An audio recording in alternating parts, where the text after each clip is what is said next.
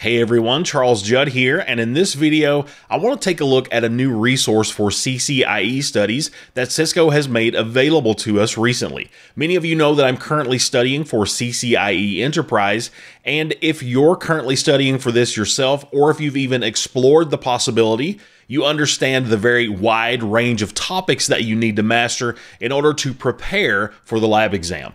With the newest update, we've gone from CCIE Route Switch to CCIE Enterprise Infrastructure, and we have lots of new topics related to the future of networking, things like virtualization, network assurance, and automation. So the amount of information that you need to master alone can be quite overwhelming. Now, if you're like me and you're a bit of a nervous test taker, you can add in the fact that you have to actually travel to a physical lab location somewhere and use unfamiliar equipment to perform the lab. Well, one of the things that Cisco has done to ease at least some of that burden is they've released their CCIE desktop environment as a virtual machine for anyone to download and use for their own studies.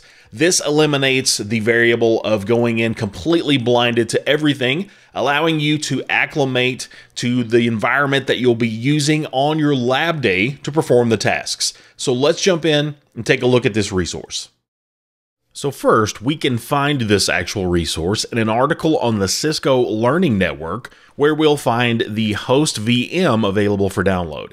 This should work in all major virtualization tools, and you'll see that it consists of 3 different files that we need to download. We have the manifest file, we have the OVF file, and we have the VMDK disk image. These image files should work in all major virtualization platforms. I actually have that installed in VMware, but you can certainly use that in something like VirtualBox as well, or any number of other virtualization platforms that will support these file types.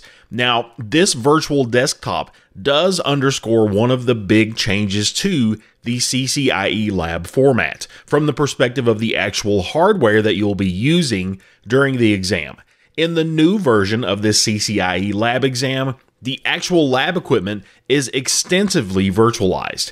In fact, aside from the Catalyst 9300 series hardware switches used for the software-defined access portion of the lab topology, all of the other pieces of the topology are going to run as virtual machines, including the host VM, this piece that Cisco has provided for our studies.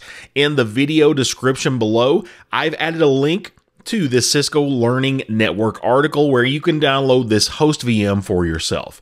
Again, the total size is just over 6 gigs, and when you install this, we can see some of the technical details here. If we install it and just leave everything to the default settings, it's going to allocate 2 virtual CPUs and 2 gigs of RAM, which is the minimum suggested hardware. Now, you can run this with a single virtual CPU, but you might find that the performance suffers. So 2 vCPUs is the recommendation. And obviously, the more resources you can allocate, the better your performance is going to be.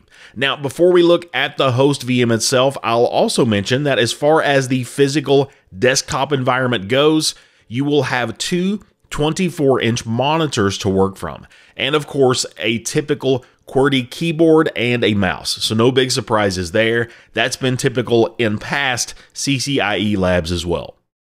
Now, as for the host VM, let's jump into that. The first thing you'll likely notice is that as opposed to previous versions, this desktop is no longer a Windows-based machine as it used to be. This is now a custom Linux distribution. More specifically, it's based on Debian.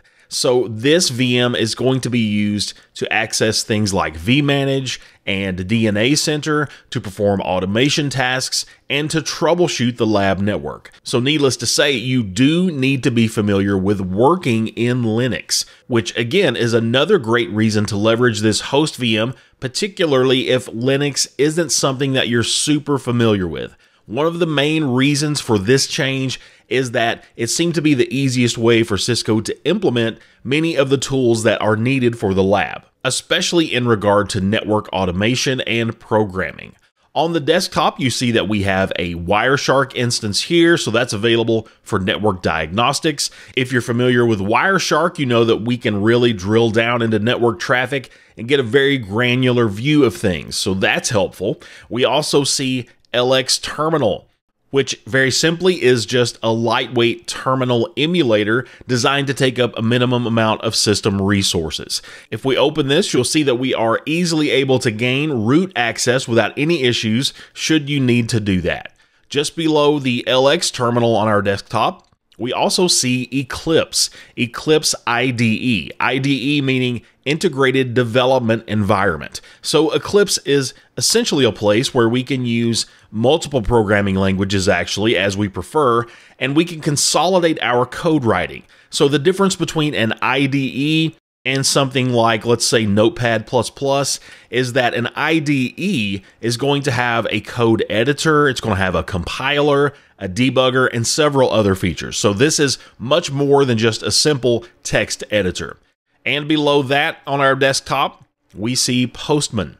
Postman is an API client that allows us to create and test APIs. If you'd like to learn more about how that works, you can find a video detailing more about Postman here on our channel. And in fact, I'll also go ahead and link that in the video description as well.